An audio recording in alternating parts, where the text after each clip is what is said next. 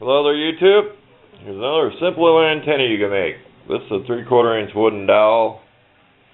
It was only 3.5 foot long, which is buying 4 foot. I would have left it 4 foot. But all this is just 14 gauge speaker wire head. I split it apart. And I left a lot of space in the bottom because I don't know if I'm going to put that in whatever. Go all the way to the bottom. But you could drill a hole through that can. It is flimsy. I'm going to put some braces inside, hot glue it so this can don't wobble. Then you can fill it full of rocks. Just go out and get some rocks. It's something you can make. It's pretty simple. I put like a 2-inch coil or so down there. And then you could keep pulling wire off it. I've done that. Because for FM it's probably too long. Keep pulling wire off it. I always go to a station down low. As you can see how I drilled the hole through there. I just drilled the hole through there, and as it comes around the last wrap, shove it through. And you'll get used to winding that stuff. I made a little tighter wrap as it gets towards the bottom. You see how the spacing gets a little closer? No formulas, no nothing, just some idea out of my head. I did watch on the internet years ago. It was called a broomstick antenna. You wrap like 100 feet of wire around a stick. I think it's just a waste of wire. It was for shortwave listening on radios that don't have to have a ground, like the little portables. I just figured it's a waste of wire. I really did. Because I made one, and I turned around and I made one like this for my shortwave, and I liked it better. Less wire. Same as the bottom. I just come around. The last wrap, come through the hole, come this way. If you got to take wire off, just keep taping it with some tape. When you get to what you like, then go ahead and run it through the hole and tighten it up. It's nice if you put this in a vise. Went with the camera too fast. Nice if you put this in a vise to wrap it. But I just wrap it setting in the chair and wrap around there tight. You want to get it as tight as you can, because as tight as you get it, it'll stay nice and coiled. But just a simple little antenna. We'll have a short video when we're done of it hooked to the radio. I'm going to fill that can full of rocks. I'm going to take some wooden popsicle sticks or something. I'm going to take and make like a brace inside of here, because this can's really flimsy. It'll wobble all over.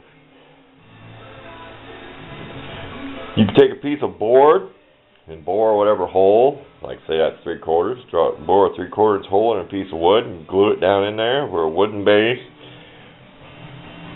Simple idea to make.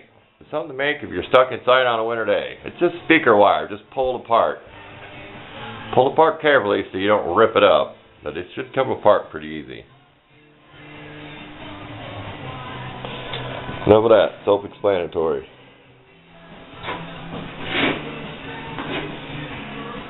Light's kind of glaring in here, but I did get a little tighter as I got towards the bottom. And if you experiment, you may come up with something better than what I did. But you're not out much. You can buy these wooden dowels for a couple dollars. It was some piece I'd cut off. If it was 4 foot, I would have left it. But you can use all kinds of ideas for a base. You could use a fruit jar and drill a hole in the lid. Just a simple wooden screw goes up there. Try to find a big washer if you can, if you go through a can. I don't have a washer on there, but I'm going to put some bracing so that don't wobble. If you can try to find some big washer with a small hole, if you use a can, you could use a paint can, you could use anything. I may find a nice jar and fill it full of rocks or something. But something simple to make, something to play with. On listening, you really can't hurt a radio. You can't hurt anything by playing around. But we'll have a little video when we're done of it in use. A couple pictures of how I braced the inside of my can. May or may not, self-explanatory. Just glue some braces in there or something. Like little spokes, popsicles. It would keep this tin from wobbling. Or like I said, find a better can. Go get a little quart paint can. They're really solid. Use the lid. You can drill a hole and run your wire down through here. Then you can come out of the bottom if you want. I left enough stick there because I don't know if I'm going to put it in a wooden base or something. Yeah, okay. I think we covered that part. Okay, this is what I did. I took a little bit off the coil. It was a little over 2 inches. It's about 2 inches. And I like the 3/4 size dowel myself.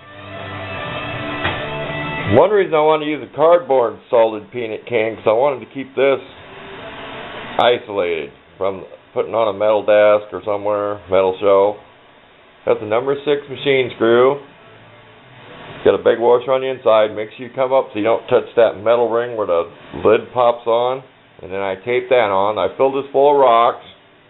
It's pretty hefty. It's not going to tip over. I made some braces out of plexiglass that were vertical, you know, go this way.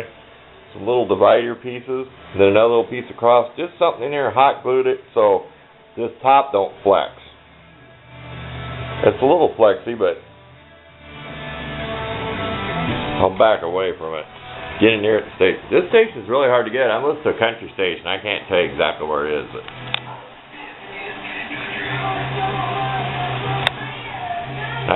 so I ended up taking about another foot of wire off it. But what I did was, you don't want this all unraveled or get loose on you and you do all that work.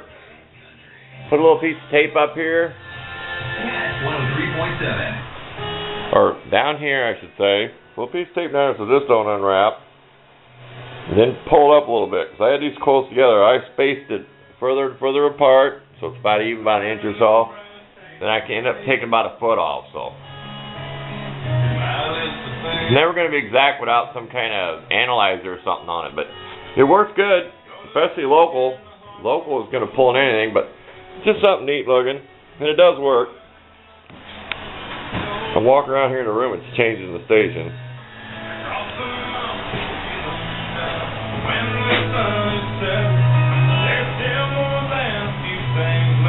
It works better when you hold it up in the air. If I hold this up in the air, put it on my hand, and stick it up towards the ceiling, it's way better. The higher you get it, the better it is. But something for indoors.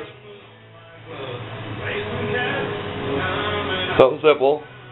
There's really no science behind it. I just like having a load here. I made it without a load. It seems to be better with a load on here. I always had luck if I put a little load on the bottom of the antenna. But thanks for watching. I'll take a couple pictures and include in there. Just another short tip. If you're just going to use one wire to your stereo, find your piece of coaxial cable. This is 75 ohm, like for your TV cable channels, satellite, or car 50 ohm CB. Just use the center. You're just keeping the signal inside of here until it gets to the back of the radio.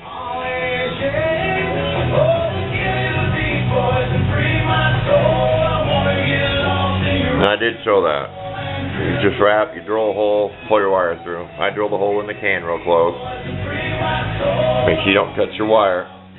It's way better setting up here in the air instead of the stove. I've got it isolated. The stovepipe, I think, was messing with it.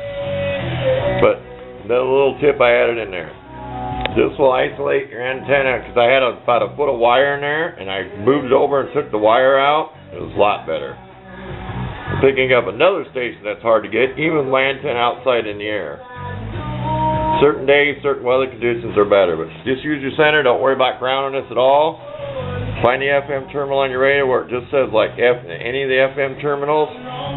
Some radios only have one. Thanks for watching.